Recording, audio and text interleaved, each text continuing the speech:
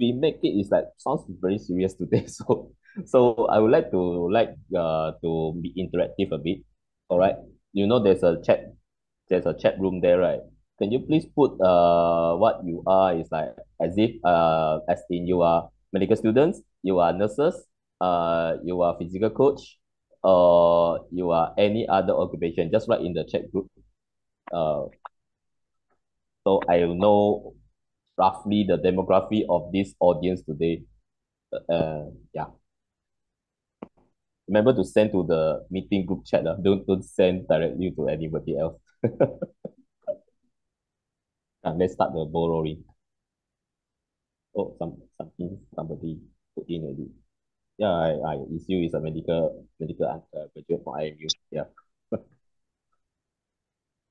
medical student. Oh, okay. Most of these medical students. Oh, from UPN. Okay, my alma mater, UPN. All right. IMU or MU. Right. Well, I guess most of those are medical students here, right? All right. So this actually I do not think is in the syllabus, right? I don't think it's in the syllabus. But it's good to know. And it's actually one of my niche for bariatric, metabolic and bariatric surgery. Then, oh yeah, so I couldn't wish you all happy Father's Day, right? But maybe some of you uh, illegitimate father also happy Father's Day lah. Okay, just joking. Oh, still medical student coming in. All right.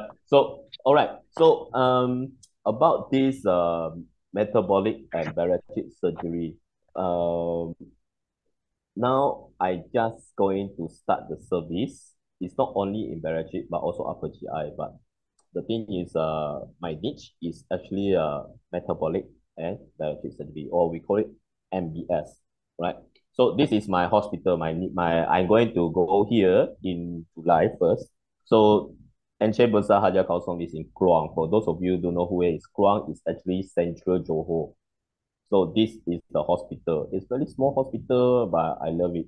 All right, small is good. All right. Disclaimer: I am actually affiliated to Heal Program, right? So I'm affiliated to Jane. Uh, this I think I met with Joanna. All right, I met with Joanna in Taiwan, and she actually kind enough to invite me as a guest speaker today and to speak to you guys about this topic. So feel free to ask any question. You can just type in the chat box, right? And there is also, I think there's a Q&A there. You can just put it there, then we will see it. All right. So, but one thing is this is a cut out of a newspaper. This is from Straits Times, and this is not something very old. It's quite new. It's in last month, May 16th, right? So half a million is 500K, 500K Malaysian adults have diabetes, hypertension, cholesterol, and plus with the obesity. So what does it mean? This is actually a metabolic syndrome, right?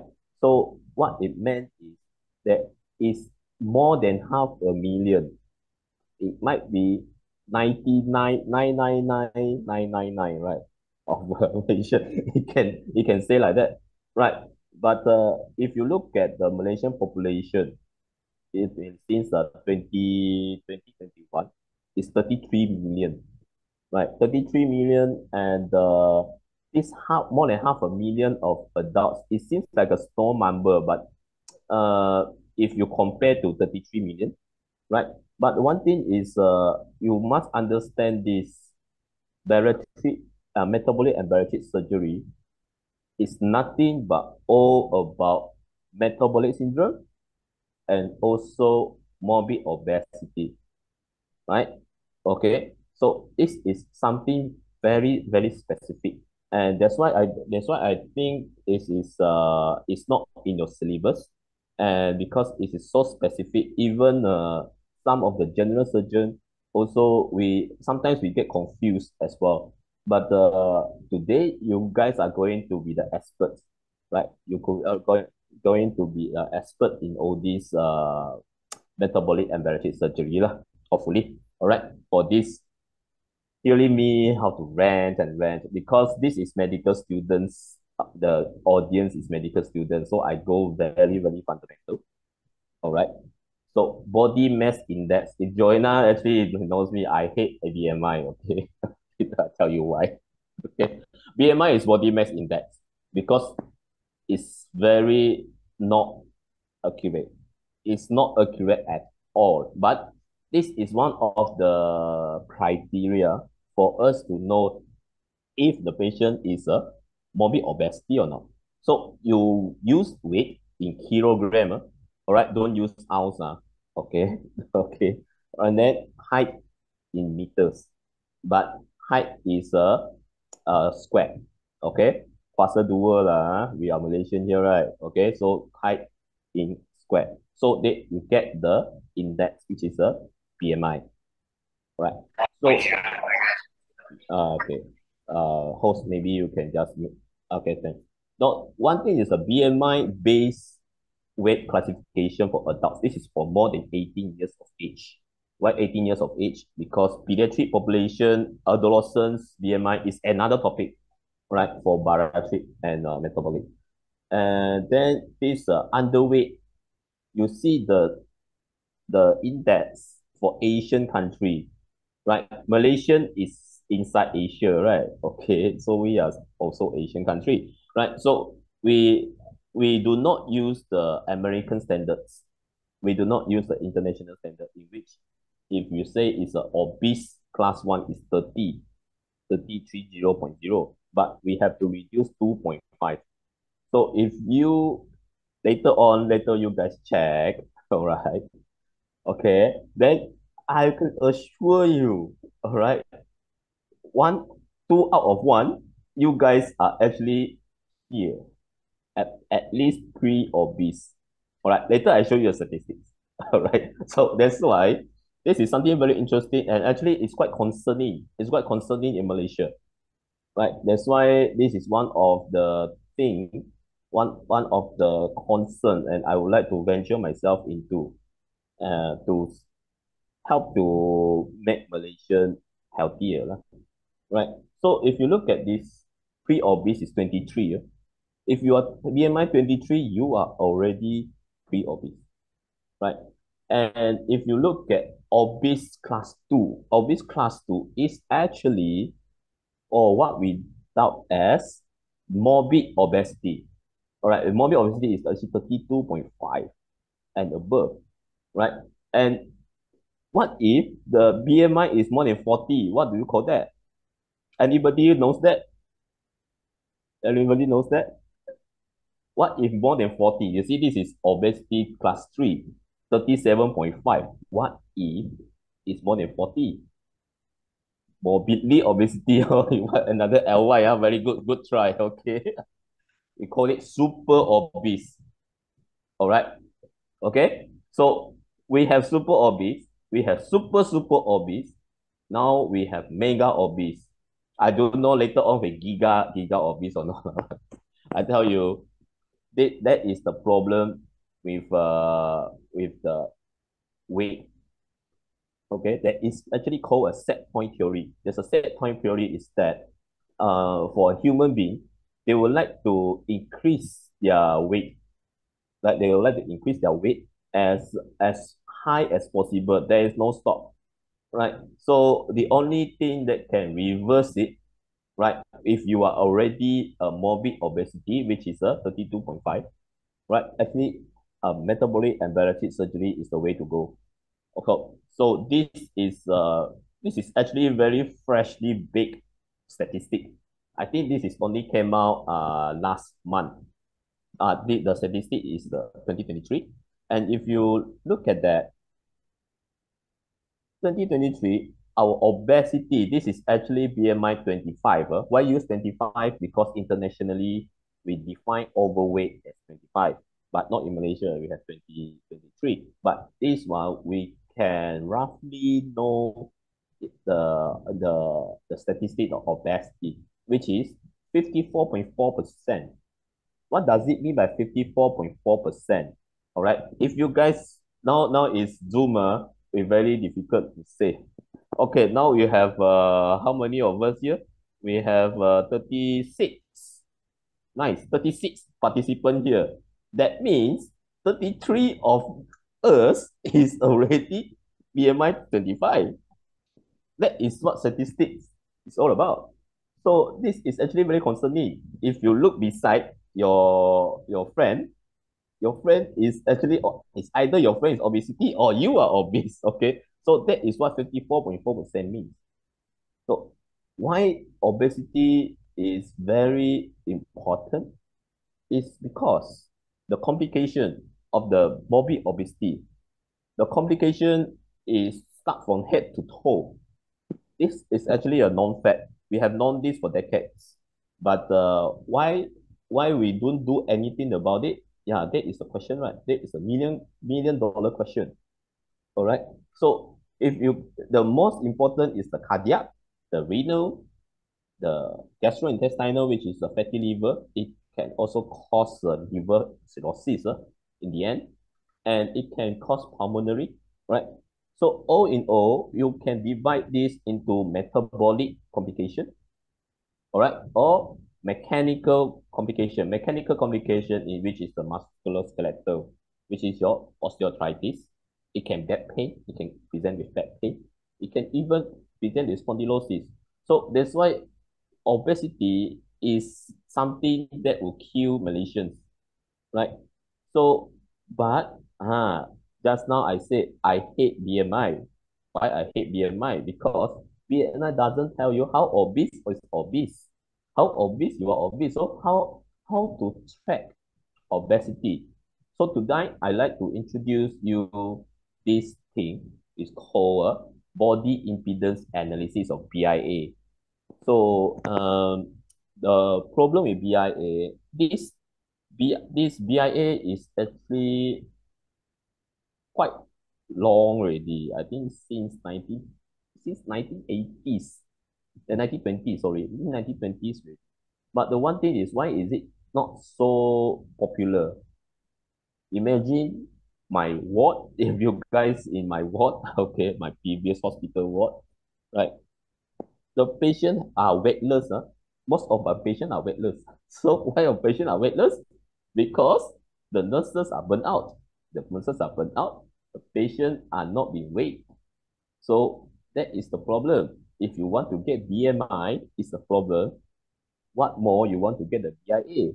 But one thing is, if you really wanted to treat obesity and metabolic syndrome, you must always get the BIA. BIA is not any other weighing scale. It's a special scale. The cheapest one I think is 30K RM lah. Right? So what is the advantage of this BIA machine? You can know the hydration. You will know the most important is the fat-free mass, right? That which is the muscle mass. You then you have your fat mass. You have skeletal muscle mass. Or this is actually very specific skeletal muscle mass and fat-free mass, right? So it will come out with something like this, a report like that, right?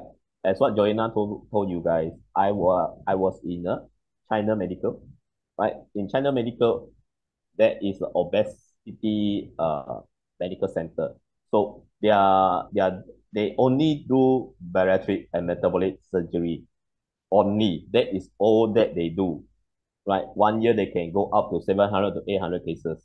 So what they did is every patient they have BIA, right? So this is in Chinese, but I translated for you. So this the first one is the water mass. Then you have the protein mass, you have a bone mass, you have a fat mass. So this is what we need to see. We need to identify rather than the BMI. Yes, BMI is, I would say BMI is a screening tool for you uh to to ascertain if the patient needs a bariatric or metabolic surgery or not. But you have to go in depth with the BIA, which is the most important thing is the protein mass and the fat mass. So when you go down further, you will see the muscle mass distribution. The muscle mass distribution, if everything I did of this patient, particular patient, the muscle mass management is quite good, right? This is the right upper lip, left lower upper lip, and this is the torso, and this is the right lower lip, this is the right lower lip, left lower lip. So there are some instances where usually the lower body is inadequate. So this is pertinent into the muscle mass. And the total body water should be around 30 to around 45%. So this one, he is actually quite good, right? And the best is you can, with the BI machine, you can have a trend of parameters where this is the total weight. The patient is from 74.3 kg, and this is over the course of 4 months, like 3 months, the course of 3 months. Then he has already reduced to 73.2. And the most important thing is SMM is a skeletal muscle mass. The skeletal muscle is not being reduced. If you look at from his weight loss journey, all right, he lost a few muscle mass here, but he's eventually pick up. He very pick up, right? So, and this peripheral body fat, and the most important is the body fat. The body fat from 31% to 30%. This is actually very good. It's quite good already. And the water is actually, we just want to look at the water. Sometimes the problem in Malaysian also, Malaysian, we don't take water. We like to take bandung. I syrup bandung. Or we like to take our favorite Milo dinosaur. Oh my God. Okay, that one is the worst. All right. So, no, right? You must take more water, right? If you take more sugar, you convert to fat. So your fat mass will decrease, right? So, and when we are talking about metabolic surgery, we are talking about metabolic syndrome. And the most important component in the metabolic syndrome is actually type 2 diabetes mellitus. In a lot of papers have really told us that metabolic surgery is good to reduce the it can be reversed actually with a metabolic surgery, right? And this is from the insert of this, the guideline. And one, I wonder if you guys know what I'm seeing. And this is the overall diabetes, all right? But one thing is, this is a survey. It's a survey that has been done nationwide, all right? And those with diagnosed and non-diabetes, right? Already diagnosed and non-diabetes, and they took their fasting blood sugar and they diagnosed again to become diabetes is 11%. But the most important is this, the population with no symptoms, apparently no symptoms, raise plasma glucose of more than 7. This is actually a diabetes, right? And they are not known to have diabetes, but if you look at these two arms, these are the patients maybe already on treatment, right? Already been sought. What is this? Have already been sought treatment and follow up from the doctors. But the problem is this arm. These patients are the one that is concerning. Why? Because they never know. Apparently have no symptoms. Later I'll tell you what are the symptoms. Right? I think you guys must know what are the symptoms as well. And usually they have symptoms, but they don't know they have symptoms. That is the problem. Right? So you see both arms are the same. 11%, this is around 11%, all right? 8%, and this is like around 7%, right? 8.5%, 18%, and this is 13%, 5%, and this is 6%. This is even worse, right? Because those remember, these are the patients that doesn't have any treatment attention, right? So in others also, others are like this is not Buniputra. Others are like maybe like foreigners, all right, okay, which are not in the survey, right? So, but this is more, right? So this is actually very concerning, and as a students, as a doctors, I think every doctors, even though you are surgeon as well, I don't care you are surgeon or you are in administrative later on, you should actually know the most fundamental factors, which is the type 2 diabetes mellitus. And the symptoms of type 2 diabetes mellitus are actually quite vague. Fatigue, lethargy, right? Polyuria, yeah, this is the triad, polyuria, nocturia, and polydipsia, right? Polyuria means a lot of urine, right? Nocturia means they pass urine at night, usually 2 to 3 times. And polydipsia, they always say they are thirsty, right? Polyphagia, they like to eat, they hunger, they have a lot of, they are always feel hungry. And weight loss, if you have a weight loss, it doesn't mean that you are very good. All right, and this is without treatment. If with treatment is different story. This is without treatment with weight loss. It means that their diabetes is not well controlled. That's why they have weight loss. After the weight loss, then they increase, right? And pruritus novelae and balanitis, the genitalia will start have itchiness and all. So you must have these symptoms, all right? Actually, one symptom is enough. And you plus another, yeah, you have three. There are so many uh, criteria for you to diagnose, right? There's a venous plasma glucose. You have a OGTT test. You can also use a HbA1c. My personal favorite is actually HbA1c. And mind you, venous plasma glucose is not the we call dipstick, right? The capillary blood glucose that is not accurate. You must take from the vein. All right. So how to remember this? 7-Eleven. All right. I'm not promoting 7-Eleven lah. It's just let you guys do. All right. To remember better. All right.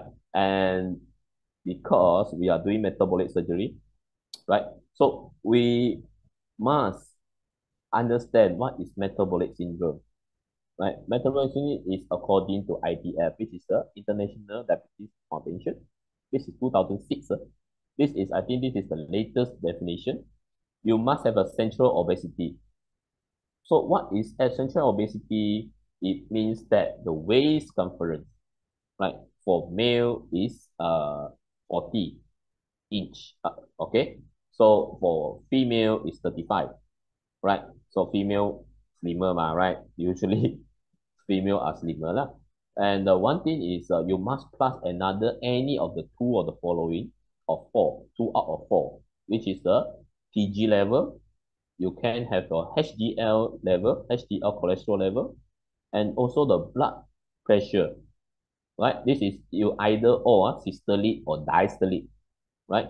Or you already been treated as a hypertension, and also fasting plasma glucose, or we call it MBS, fasting blood glucose, blood sugar, right? So this 100 milligram per deciliter is a 5.6 millimole per liter in what we use in Malaysia, right? So if the patient have you always say 三高, right? Sorry, in Chinese, right? In Malaysia, in Malay, always tiga tinggi, right? But ada tiga tinggi. What are the tiga tinggi? High blood pressure, high blood glucose, high cholesterol. So this is actually the metabolic syndrome, right? There is one caveat here, very, very important. The central obesity is if the BMI is more than 30, right? You are already considered as a central obesity. All right. That means all the patients that come for MBS are actually metabolic syndrome if they have diabetes and hypertension. That's it. Right. So this is actually quite discerning. Okay. So before I move on, let me see the chat box. What Lin issue asks, what is considered an acceptable amount of body fat? All right. For male, Asian male, for Asian male, age 40 and below. All right. Why 40? Because after 40 is a bit of different story already. Okay. You guys are all students here, right? So 40 and below, I will consider for female will be around 20. If 20% of body fat, you will look like a model already. All right. For male, it's 25. right? So that I hope that that will answer your question. But you don't want to go too less. It's like I want zero body fat. No lah, you cannot achieve that lah. All right. Maybe I want to achieve 10%, but I tell you 10%, you look cacasic. You don't look very nice. So I would say maybe for female, 15 to 20% body fat will be acceptable, will be the best. Right? For male, sorry, for female is 20 to 25. For male is 15 to 20. Why? Because female have more body fat. All right. And then you guys know where the body fat goes to lah. Huh? All right. The humps and the bumps. Huh? All right. So the principle of okay. So before I go there, the metabolic and bariatric surgery. Yeah, 20 to 25 for women. And this is for age less than 40. For more than 40, you can add another 5%. Right? That means for more than 40, for female will be 25 to 30. So for male will be 20 to 25 for more than 40. Right? So metabolic and bariatric surgery, this is the best metabolic surgery. Okay, all right, which is suture the mouth lah. You suture the mouth, you cannot eat lah. That's the best. I can tell you 100% excess weight loss. All right, in 1 month. So what is the problem with MBS? Is the principle. So currently the principle of MBS, traditionally, we have a restrictive mechanism. We also have malabsorptive mechanism. Don't worry, I will going to describe about this later. And this is a traditional pathophysiology on what we think, right? What the surgeons think for the past decades. But now the modern, with a newer perspective, actually bariatric surgery, metabolic and bariatric surgery is a hormonal surgery. We have a foregut theory, we have a hindgut theory. All right. Okay. So what are they? Restrictive. Let's say restrictive. It's very easy. I just maybe I put a band, all right, over the stomach, all right? So the stomach will get distended. Once the stomach get distended, you will have reduced hunger, right? Okay, you reduce more hunger, but there's a big stomach below that. So this is a restrictive. You try to restrict the food intake of the patient. So what you do is, this is a picture of an adjustable band, but we don't look at that. We are looking at the procedure later on. What I want you to focus on now is the restrictive mechanism, right? So what you can do is, restrictive, you always go to the stomach, where you want to reduce the stomach, right? Like for this diagram, this is the RYGB, the Roux-en-Y gastric bypass, and you see the gastric pouch is only very small. Okay, that is so small that the patient unable to eat, right? So that is a restrictive point of view. And on the other hand, you have a malabsorptive point of view. Malabsorptive, what does it mean? It means we bypass the intestine. So if we bypass the intestine, you look, esophagus, the patient eat cat. Oh, now cannot eat KFC already, right? Boycott already, right? Mary Brown lah, homegrown, all right. So you eat Mary Brown, or okay lah. Now it's very sensitive. You can take fried chicken, all right. So you take whatever fried chicken, esophagus, go into the pouch, and you have already bypassed, right, the intestine, right? So this is the malabsorptive point of view. Okay, so the food, how does the human body digest food, and in turn eventually will cause absorption? You need bowel, right? You need bowel because you need pepsin, you need renin, right? You need lipase, you need amylase. Of course, amylase from saliva, but the amylase from pancreas is more important, right? So you need all these enzymes to digest the food component in order for your body to get absorbed. So what you do is, you put this long. This is the non-scale diagram. Usually, depending on the patient, on the surgeon, some surgeon, they can put 75 centimeter, but I think it's rather very short. or some surgeon they put 100 or 150, right? And for this, they put maybe 75 or also 100 to 150. So all in all, it might be 150 to 300, right? So we must know the normal population, the total bowel length. The total bowel length is how much? Now that is the problem when we do a RIGB, because RIGB we only look at above.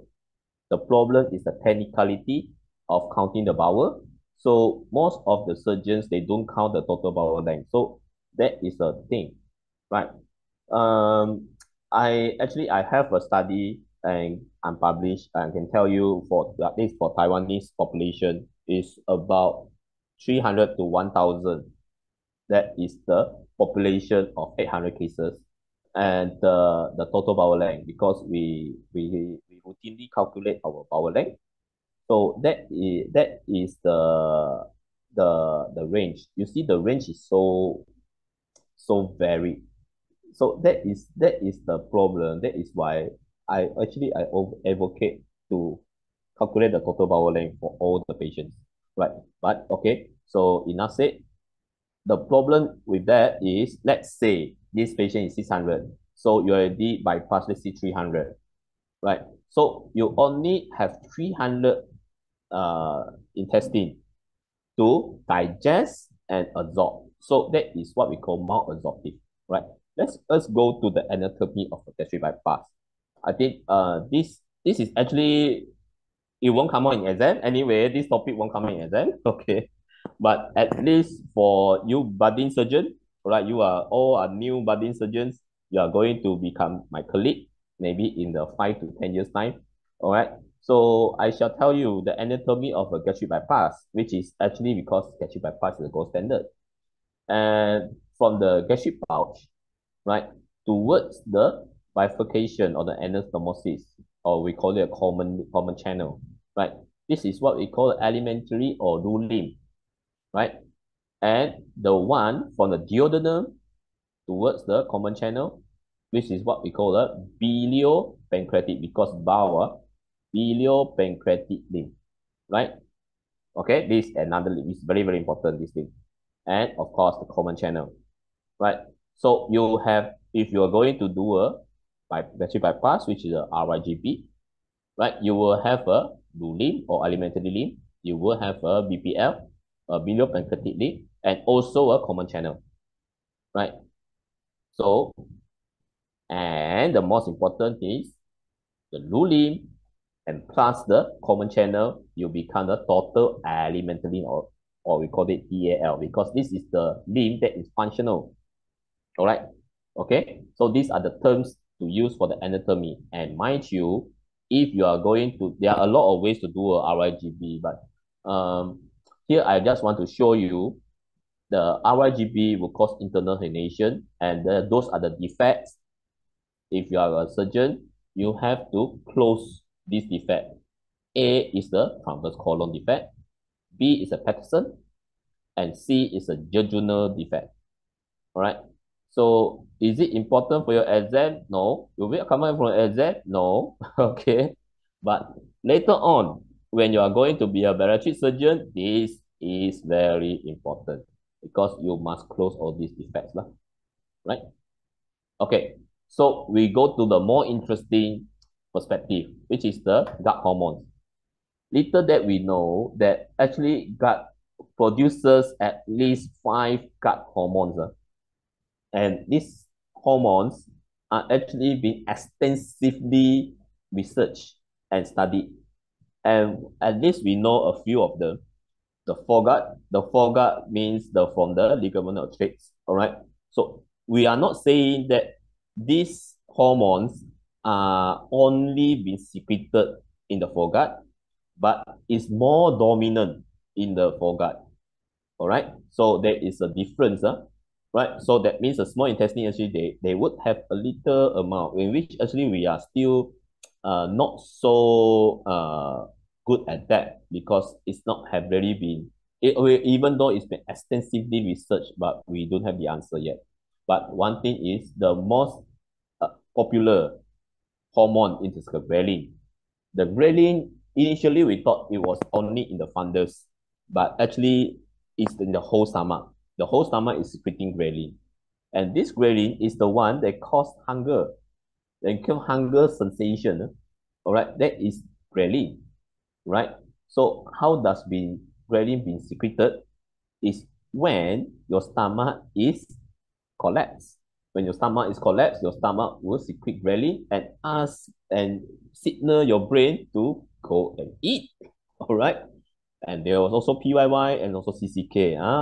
Your favorite CCK. They call it cystokinin, right? And also high gut.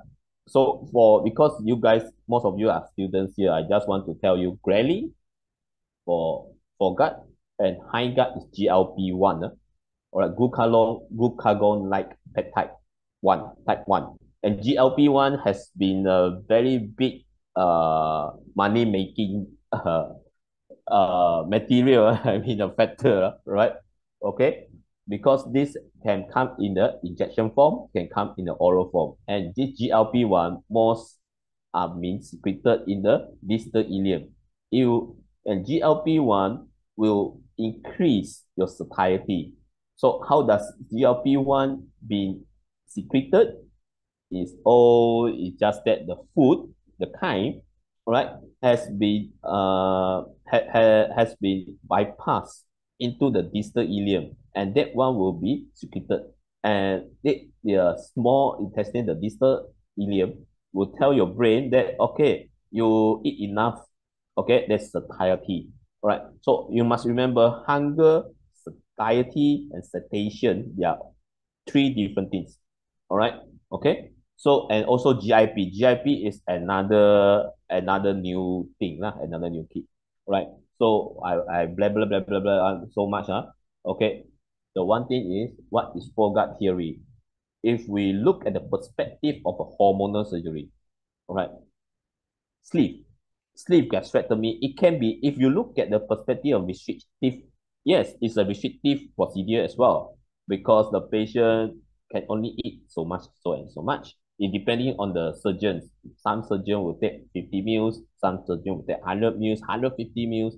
But one thing, if you look at the foregut theory, just now I said foregut is ghrelin, right? All right. Or what is the exact difference we discuss later on. Okay.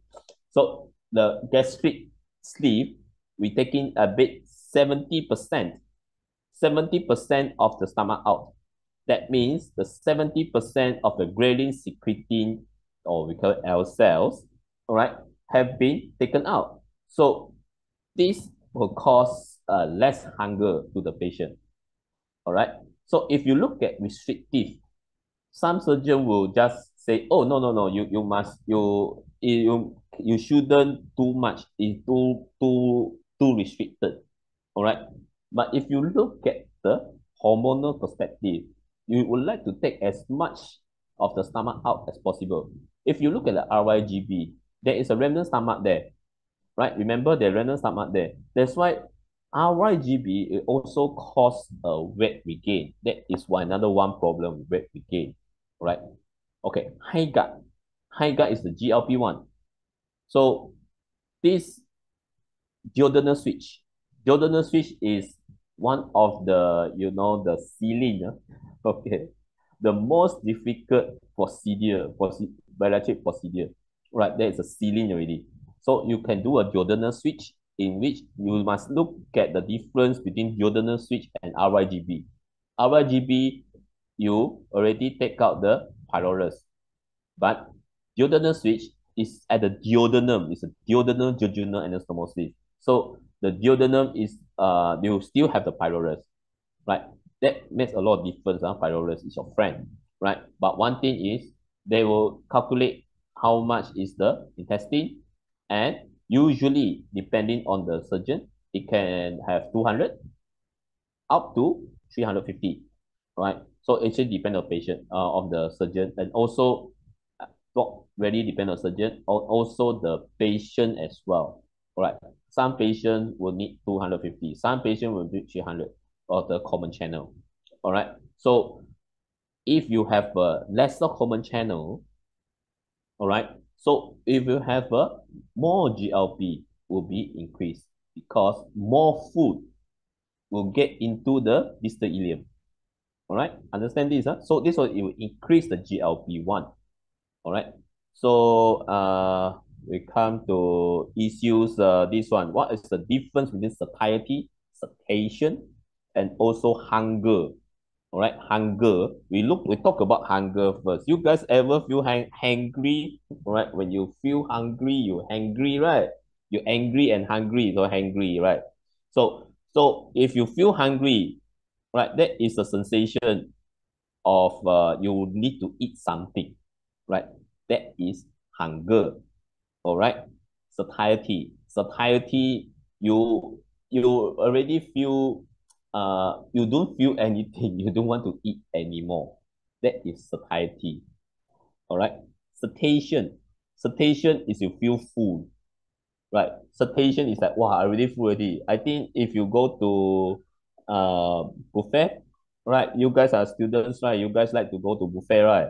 So you guys go to buffet and until satiation, all right? Okay. Even though you already have satiety, but you eat until you have satiation, right? So that is the difference.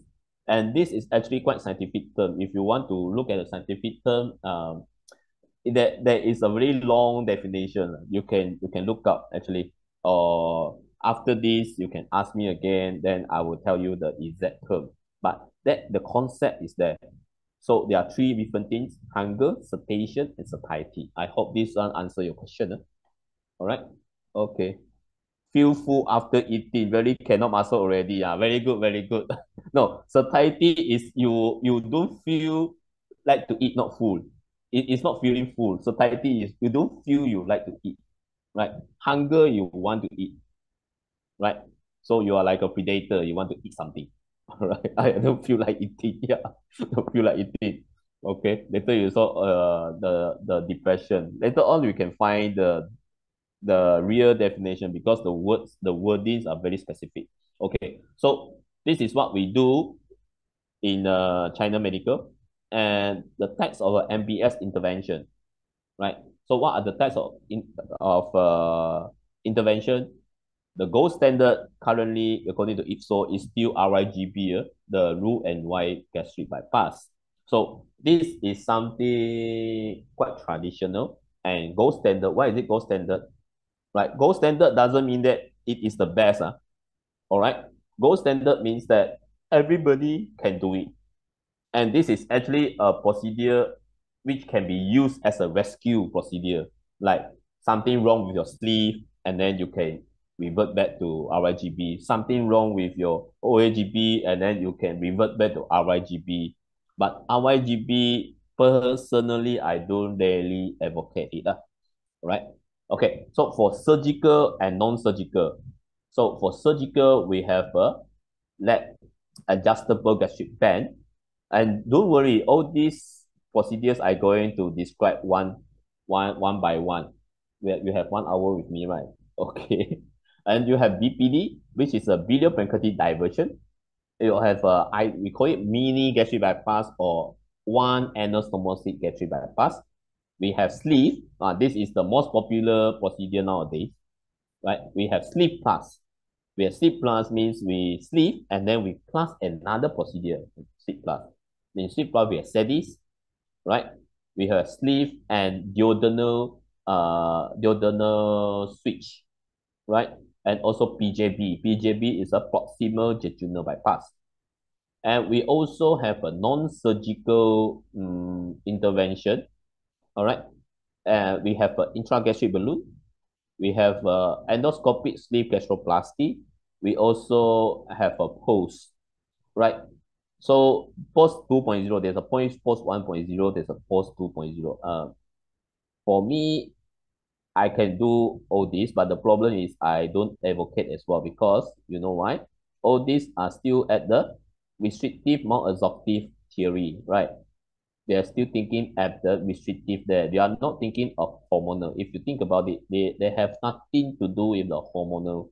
They don't change any hormones, the gut hormones, right, for non-surgical. That's why, is it good? Okay, we describe later on, right? So this is a laparoscopy RYGB, all right? This is gold standard, all right? That's why I said it's gold standard. The principle is that it's a restrictive and also a malabsorptive procedure. So this RIGP has been popular for maybe 40 to 50 years, right? So the theory is that this is the alimentary limb, right? The longer is your BPL, the longer is your biliopancreatic limb, the more malabsorption you will get. All right. The longer is your alimentary limb or low limb, the less reflux the patient will get. Okay, so that is another theory you can play around. That's why you can play around with the limbs, right? The advantage, yes, this is one of the best, right? 70 to 80% of excess weight loss. You must understand what is excess weight loss. Excess weight loss is we calculate the target weight at 22.5 BMI, right? And the rest of the weight is actually excess weight loss. So excess weight loss in 12 months usually is 70 to 80%. And this is one of the rescue procedure to be done for the patient we have reflux. If you are not doing the MBS, reflux is always a problem, right? So it can also be used as a revisional procedure, right? You can revision other procedure and you can convert it to become RIGB, right? What are the advantage? Disadvantage you can see, even though it's a gold standard, later uh you will note that there is actually more disadvantage doing the RIGB. Okay, the most important disadvantage is malnutrition. The malnutrition, yes, protein. My favorite protein is always cannot be absorbed. And one thing is also because the patient doesn't, we didn't address the hunger. Why? Because you see, they are still ghrelin. The stomach is still there. It's not been taken out. It's only a restrictive part, right? Okay. And also, usually the one who do RIGB, they don't calculate the total bowel length because it's actually technically is quite difficult to do. All right, it's fair enough, acceptable. But one thing is because if you don't calculate the total bowel length, and you do know the total alimentary limit is as such, so you do not know your GLP-1 how much will be increased. And also another one is the vitamins, right? Why? You can see that the difference between the SEDIS, right, or PJB, and to this is you see it didn't go across the pylorus. The pylorus is very, very important. Right? The antrum is the one that secrete the intrinsic factor. Intrinsic factor, just hopefully you guys are good in physiology. Yeah? Intrinsic factor is very good. It's very, very important for vitamin B12, namely. Right? And also some iron, right? Absorption. That's why they also have anemia. So the anemia, it can, we do not really know why the patient with anemia, but usually they say iron deficiency. But is it iron deficiency? Hemoglobin is not only heme, there's also globin, right? So globin is actually protein. Can it be because of the amino acid is not enough? The adoption of the amino acid, right? Why? Why adoption of the amino acid not enough? Right? Because there's no pylorus, right? Okay. So, and you look at the stomach, the acid secretion is much less, right? The problem with RIGB and the problem with most of the MBS is weight regain. Weight regain 3 to 5 years. After 3 to 5 years, there studies have been shown weight regain is also in RIGB. That is the problem. We want a permanent solution. We don't want something temporary, right? Stomach ulcers. Stomach ulcers is very notorious in RIGB. Be up to 10 to 20%. 20% is a lot. 5 RIGB, one stomach ulcer. Stomach ulcer, you will have a upper GI bleed, right?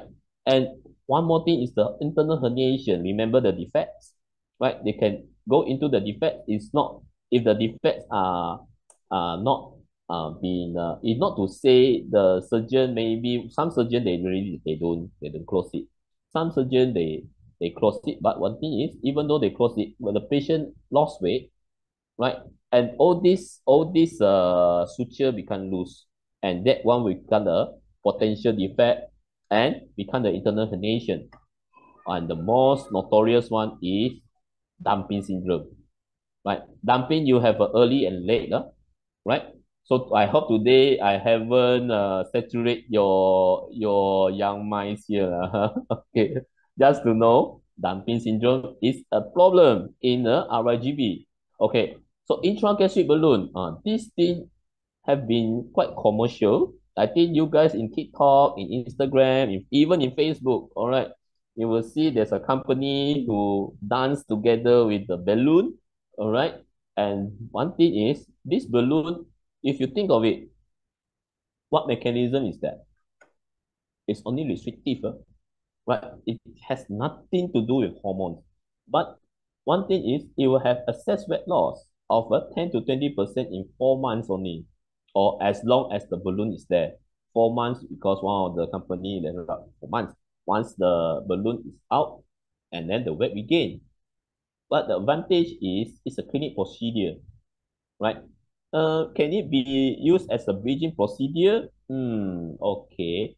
That one I put a question mark there, right? And one thing is it must couple with a very good team. What team I am talking about is a nutrition team. The patient, you must revert like what the Jane today here, right? She will try very hard to tell you eat protein, all right, don't eat carbs, all right. It's very difficult to do, all right. And the disadvantage, of course, the weight regain. Then the main problem with this procedure is the vomiting at the first week. Why? Because if the patient has not been acclimatized to less food and with a balloon inside, then what they do? They eat and vomit because there's not enough space in the stomach. Vomit is not a problem, actually. But what is the problem? Aspiration. You vomit and you aspirate. Especially, all these patients, they would eat and lie down, right? Once you eat and lie down, you vomit, you aspirate, right? And there are some rare occasions, bowel obstruction due to rupture balloon. It can, because the balloon rupture, you can imagine a balloon rupture is actually some sort like a PTFE, right? And this thing will go into the small intestine and get blocked. It become an intraluminal obstruction, right? Then cause IO. And then if not being careful, the clinician who put in, it might cause the esophageal perforation, even though out of thousands, there's one or two, you just need one esophageal perforation, right? The patient will die, right? And one thing is the ESG. ESG has been here maybe for 20 years, but the principle is still is a restrictive because it's reduced the gastric space and it will leave a portion of a fundus that will increase the patient, right? So the excess weight loss for this is quite promising, 40 to 50% in 12 months, and it's a relatively fast procedure, and it can be done endoscopically, or they promoted it as a incisionless because you really have no scar. You all everything do an endoscopically.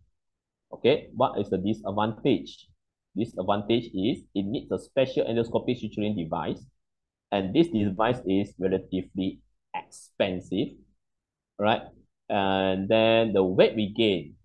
But the problem with weight regain, some advocate, they will say we can re-ESG. And if you come to a surgeon like me, I will say revision. I will revise. Why? Because this thing is not hormonal. This is only a restrictive point of view. It's not hormonal. So that is the problem. Okay, post is a primary obesity surgery endoluminal post. There is post 1 and post 2. Now it's a post 2.0. don't worry about post one. Okay, post one is not so good. That's why they have post two, right? It's like bureau of one, bureau of two. All right. So what is the difference? ESG, they suture the antrum up to the mid body. Post, they suture the fundus and the mid body. So that is the difference. But post, the excess fat loss is not so good, right? It's only 25 to 40% in 12 months. But the learning curve is shorter, and the machine is cheaper. Okay. All right. And the disadvantage is, of course, weight regain. Why all these procedures have weight regain? Because they are not hormonal perspective. And very rare, I would not say very rare, it's actually rare. All right. We have a hepatic access. Right. So why you have a hepatic access? You are actually going through the splenic circulation, and you contaminate, because remember, the lumen of the bowel is not sterile, right? Okay, so we go to surgical intervention, the LAGB. LAGB was the popular guy, all right? It was a very, very popular uh, for maybe 20 years ago, 10 to 20 years ago, maybe. But now it's almost obsolete because there's a lot of problem. The problem, I tell you, right? Principle is just restrictive, right? And the advantage is very simple, it's very fast. Learning curve is very fast, right? It's very simple to do. And the one thing you can adjust, the patient can just adjust. It's like like a chemo pot. It's exactly a chemo pot, right? And you can just put the pot under the skin, and then you can adjust the restriction. The even disadvantage is it causes a lot of refluxes. And the worst is it causes gastric erosion, and erosions can cause perforation. And the problem with that is also most of them have weight regain after 2 to 3 years. And this mostly will need a revision. And I can tell you, you do not like to do a revision on the LAGB. There's too much addition, too much of fibrosis. You will cry, okay? So that's why it's almost obsolete now. Okay, there's a new kid on the block. This is a OAGB, or we call it mini gastric bypass. Right? It's like a RIGB, but they keep quite this big gastric pouch. And remember, there is no pylorus. Still, there is no pylorus. It's just a gastric pouch is longer, and also it's not blue and white, but it's sort of like a bureau of two, right? So they put in the gas GJ bypass, right? Principle is almost the same as the RIGB, which is restrictive and non-absorptive, right? It's simple and fast. Yes, it's actually faster than RIGB, because RIGB, there are two anastomosis. This is only one. And the thing is, the excess fat loss is only 50 to 85%. The good thing is the learning curve is short, and there is an ease of anastomotic suturing. That's why most of the newer surgeons nowadays, they like to do this. What is the disadvantage? It's very notorious to cause refluxes, 10%. Stoma ulcer is less than RIGP, but still, there is still stoma ulcers, right? 3 to 4%. And yes, there is actually studies have been done, has shown that the malnutrition is actually more than the RIGB. And all these malabsorption, usually they don't present then after the surgery. It only present after 18 months, usually, right? And of course, they can cause dumping syndrome as well. All right. And okay, sleep. Sleep is the most popular bariatric surgery worldwide. Okay, according to IFSO 2024, this is still the most popular bariatric, right? This is your Taylor Swift lah. Huh? All right, the principle is this is a restrictive. Initially, we thought this was restrictive, but if you look at the foregut theory, it's actually hormonal, because it reduces ghrelin production. 70% of the stomach volume will be taken out, right? Advantage is fast and simple. It's fast and simple, right? You just put in the stapler, pa, pa, pa, pa, pa. That's it, done, right? Yeah lah. Macam senang kan, okay? But when you do, it's difficult, right? Okay. Learning curve is actually very fast. quite fast, faster than other procedures, right? Refluxes actually can be the when sleeve gastrectomy first introduced, the problem is the reflux. Most of the patients have a lot of reflux, right? So, but this has been settled because we can fix it with a hiatal hernia repair, right? And the disadvantage is the weight regain, usually after 2 years, right? So because of this is quite promising procedure, and so, and we know the weight regain is a problem. And the one thing is, what you notice is that there is almost no malnutrition in the sleeve gastrectomy, all right?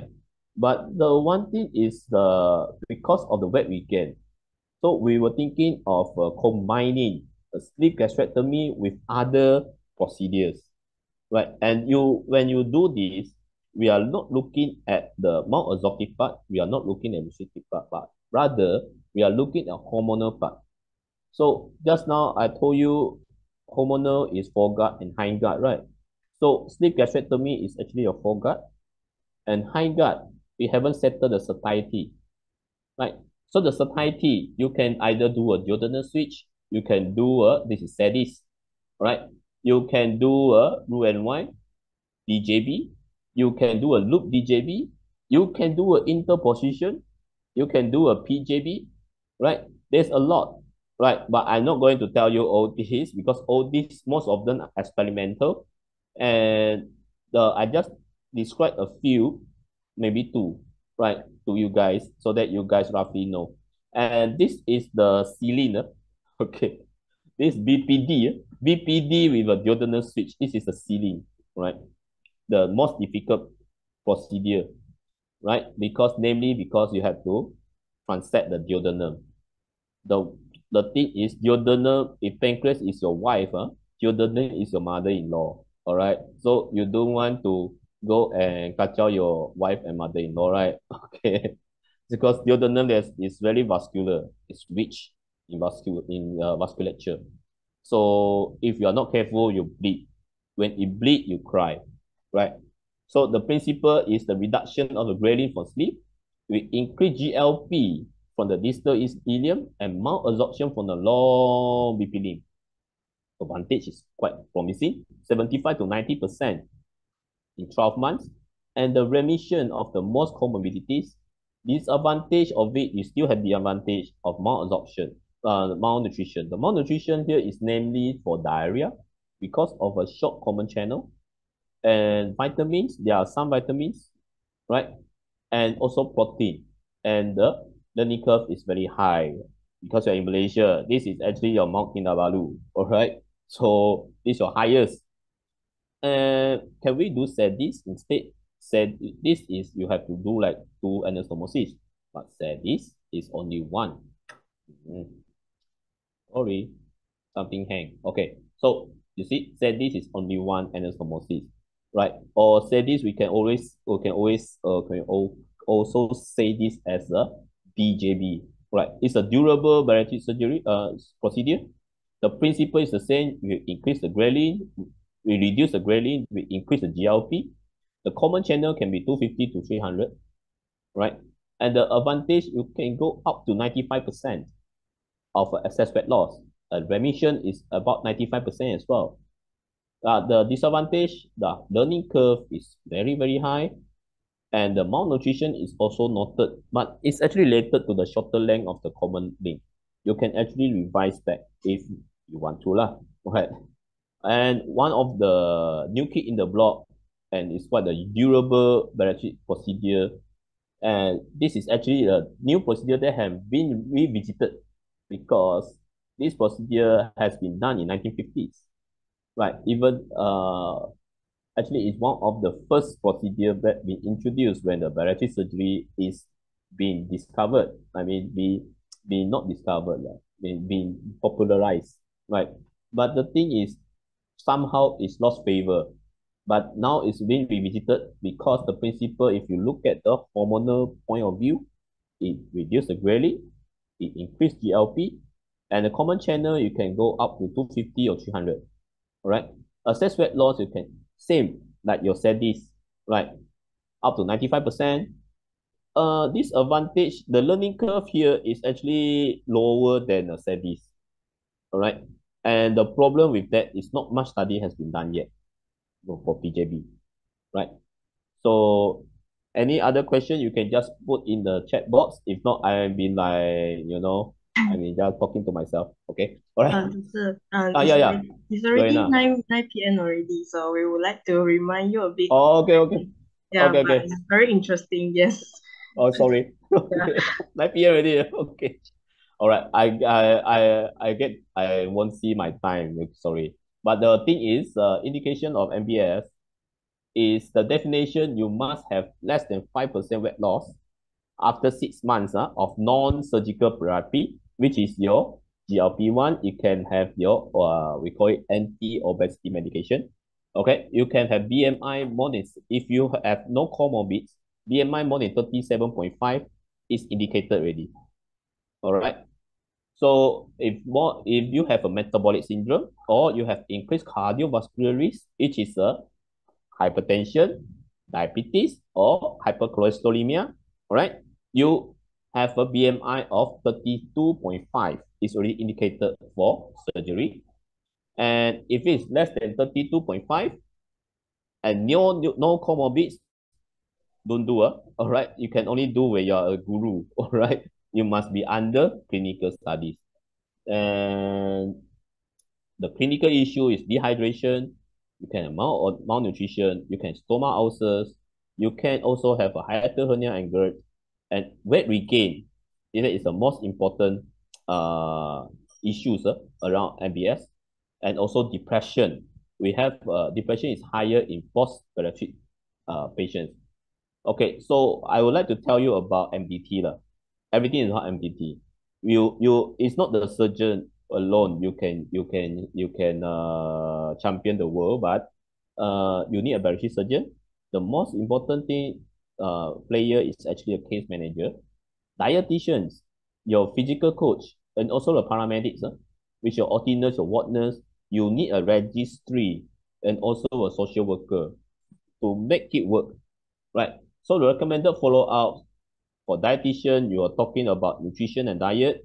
Physical coach, pre and post-op, you can have the structured fitness exercise.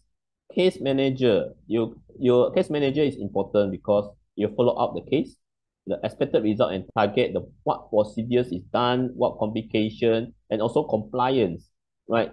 And psychiatrist or psychologist is also one of the important key player in the team, because all patients need to be screened, all right? And surgeons, of course, surgeons is the technician, okay, with expected result, the target, the procedures, and also the compliance, right? Registry, I want to talk about registry. Definition of a high volume center according to it. So you must have a experienced MDT. Your core case volume must be more than 200 cases per year. And also the complication rate must be lower than the standard. Okay, so this is, I would like to introduce you this IPSO, right? IPSO is an international body. And one thing I would like to highlight on registry. Okay, so Joanna asked me to get some example of clinical cases, just a quick one. So this Mr. AB, he did a sleep gastrectomy and a PJB. We did it in the CMUH. And this is his picture in July, and this is his picture in April. And if you look at the progress, right, this is fat mass, and the muscle mass, the most important thing, if you look at the weight, actually the weight is reducing, right? The BMI is reducing, but with sleep PJB, what happened was the fat mass reduced, but the muscle mass is remains about the same. This is what we want. This is one of the success story. All right. If you look at the blood results, he was diabetic. All right. 120 is actually prebiotic. They are pre-diabetic. All right. But this is more than 5.6. Right. It's actually pre-diabetic as well. But now it's already 5.7. And the serum insulin was 20. Right, serum insulin, the normal value is 4. Now it's 4 already. the cholesterol is high and actually low. Actually, you just look at them, just doing a sleep PJB, they can have this one. Oh, you okay? So that is the video she gave me. There's a patient. This patient is a female patient, and also she did the sleep PJB from May to February, and you just look at her index, the fat mass. I want you to look at the fat mass. The fat mass has been reducing, but the muscle mass remains about the same. So that's why this is what we need. And she is diabetic, and now she is not diabetic anymore. No medications, right? And also you look at the serum insulin, it's also reduced, and the cholesterol level have been reduced, right?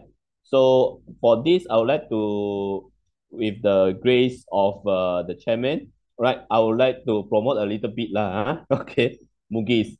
So if you guys want to see face to face, okay, we can have a chitty chat, right? You can come to Mugis. This is in Penang in July 26 to 27, right? And also Pensa. This year, Pensa, that means internet is Asian parenteral and enteral nutrition society, Pensa. You talk more about nutrition in this Pensa. This is also very good. This is 7 to 10. This is actually near you. This is Shangri-La Hotel. All right. So I think I have stopped my presentation, and this is any questions I can entertain. All right.